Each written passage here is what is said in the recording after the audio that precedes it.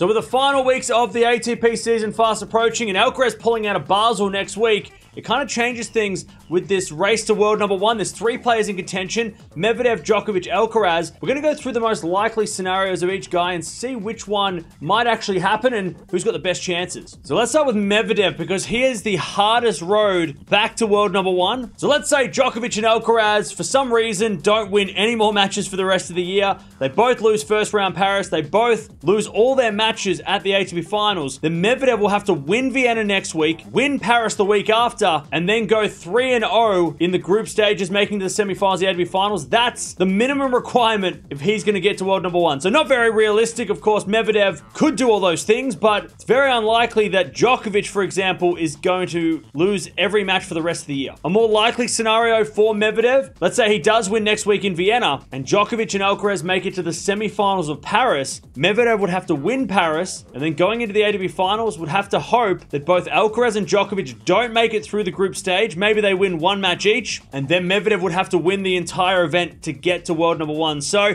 that's a more likely scenario for Medvedev, but he's basically going to win everything from now on and hope that Alcaraz and Djokovic again don't perform super well at the end of the year. So taking Medvedev out of the picture, because let's be honest, he kind of needs a miracle to get to world number one, and with Alcaraz injured, maybe he's halfway there. Let's stick with the 2 big guys. So Djokovic, how does he stay number one? So they're both not playing next week, so no points change next week. If Djokovic does win Paris and beats Alcaraz in the final, then going into the ATP finals, Djokovic would only have to win all group stage matches to make the semis to force Alcaraz to have to win the whole event. And even then, if Alcaraz does win the whole event, it won't be enough because they will be even on points, but Djokovic has played less events, which gives him the world number one ranking. Now let's look at Alcaraz's dream scenario. So if Djokovic does lose in the Paris semi-finals and Alcaraz does win the whole event, he's going to have to hope that Djokovic doesn't make it past the semi-finals, and he himself will have to make the final at the minimum to get that world number one ranking back. If Djokovic does get better than a semi-final in Paris or does make it into the finals of the ATP finals, then Alcaraz is going to have to do a lot more. But it really comes down to who wins Paris, not just between Djokovic and Alcaraz, but also with Medvedev.